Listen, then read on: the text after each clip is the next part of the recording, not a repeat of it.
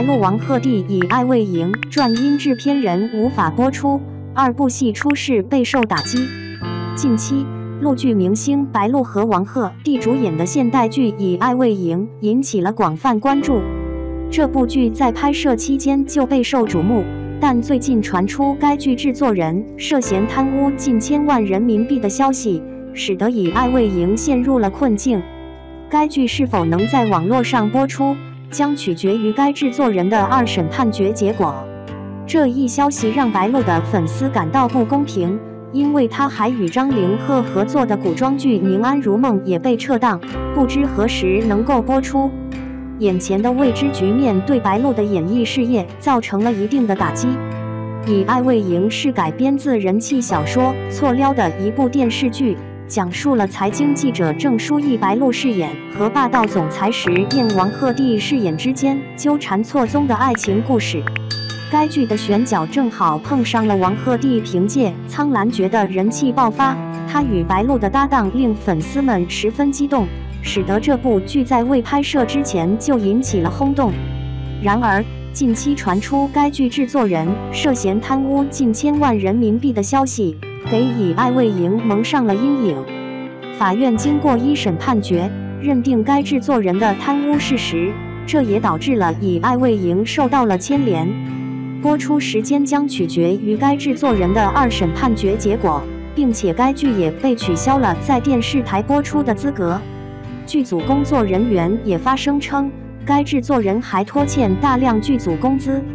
以爱为营》是一部备受期待的电视剧作品，但在制片人贪污的影响下，他面临着前所未有的困境。据圈内人士透露，该剧于今年3月杀青，并已完成后期制作工作。之后，该剧已经开始向各平台贩售，并计划在暑期档播出。然而，由于制片人的问题，原本的计划已经被打乱。如果该名制片人2审判决不利，《以爱为营》可能会面临着重拍或重制的命运，甚至有可能永远无法面世。这个消息让许多网友感到惋惜，并对演员王鹤棣和白鹿表示叫屈。特别是对于白鹿来说，此事更是给他的事业带来了巨大的打击。白鹿与张凌赫主演的古装剧《宁安如梦》备受瞩目，预约人数突破了600万。当时，该剧已经定档，但却临时被撤档，引发了广泛的猜测。有网友推测，其中一个可能的原因就是男3周俊伟的问题。然而，此后白鹿又遇到了《以爱为营》制片人贪污的事件，让他的事业再次受到重创。